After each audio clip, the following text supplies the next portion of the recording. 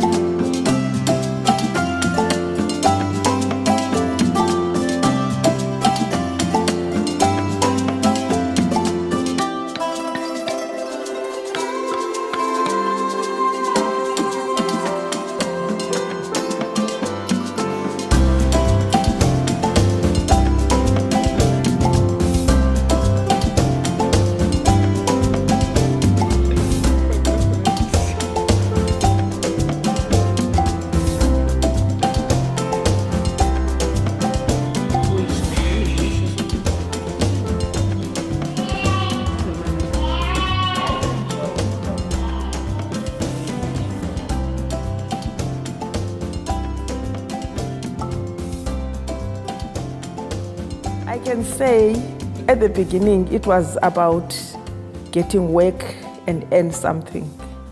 But as I was more involved with the case Gamma, it was not just earning something and get something for my kids. It was more of a skill because I didn't know that I have this skill with me. So I was developing and developing each and every year.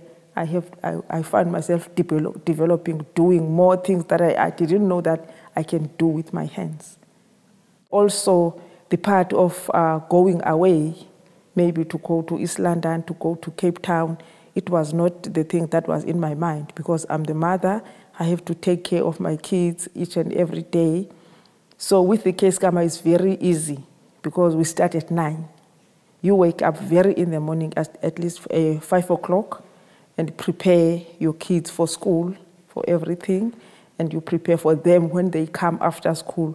You are not there at home because we pass off at 4 o'clock. So it was a very easy life, you know, to be with the case Gamma, earning something and also at the same time being with your kids each and every day. So that's the thing that hooked me down and said, no, you're not going anywhere, just stay here.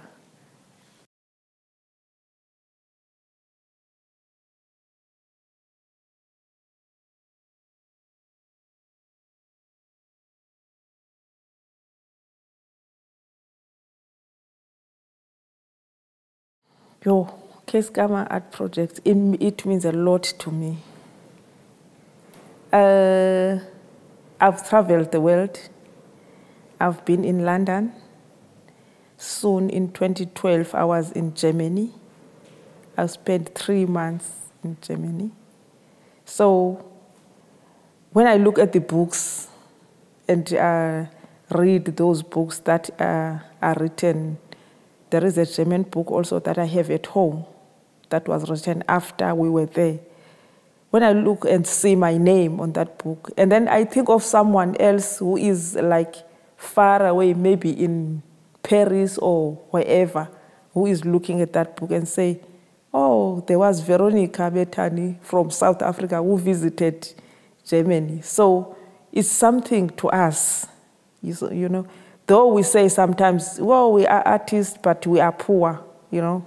But there is an indication that there is this project here happening. Yeah.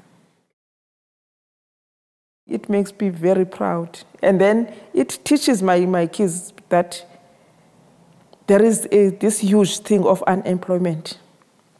So you can't sit and just fold your arms and say, no, I'm unemployed.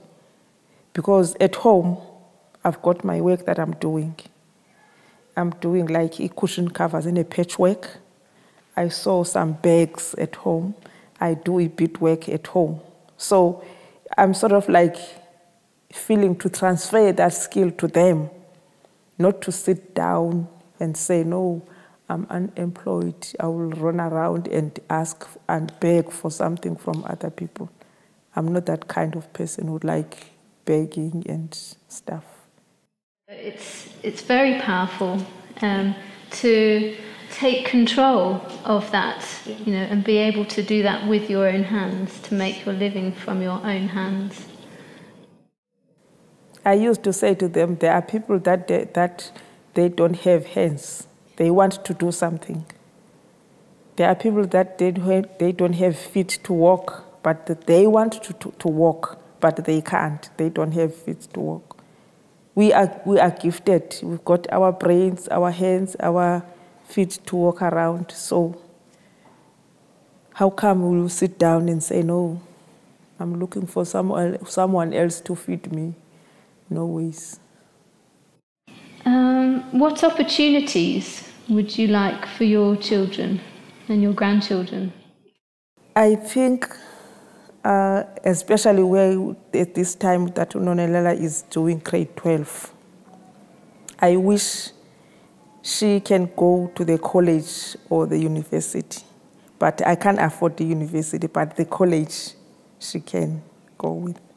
And also my last born, Sibonelo. She seems like getting there with her books, because I saw the teachers when I was at school there. They look at her report and they say, wow, you did well. So my wishes for her is not to come here in Hamburg to school, because that school that she is attending now is a high grade school. So I want to keep her there.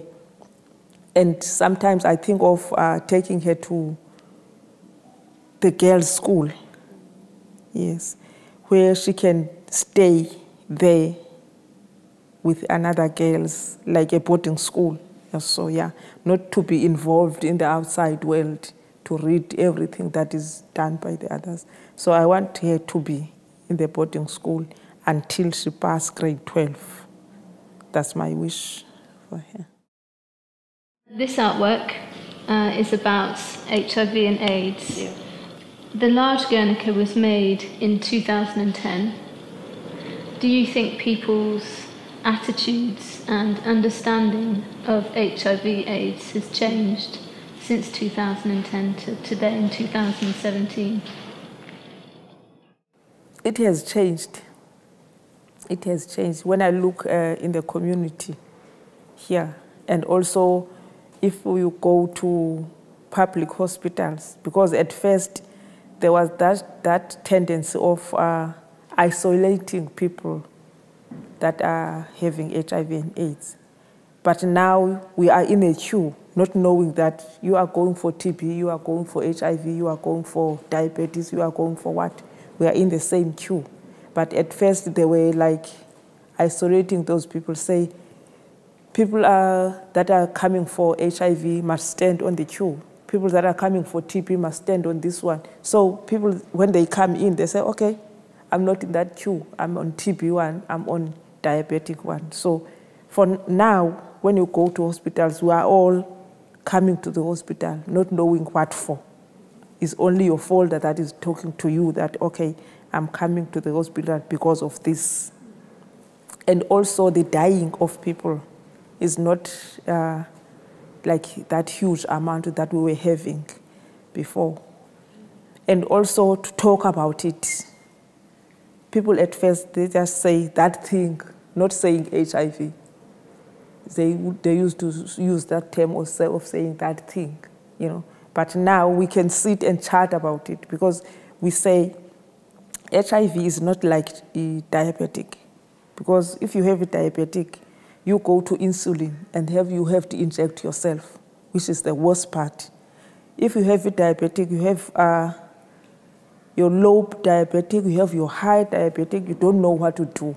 But with HIV now, you got that one pill that collects all those three that they used to take. You just take one at night, which is fine for you. Not like people that are living with diabetic that can die anytime, because if it's high, it's a risk. If it's low, it's a risk. But with HIV, you just eat normally, you eat healthy, you are fine, and then you take your medication.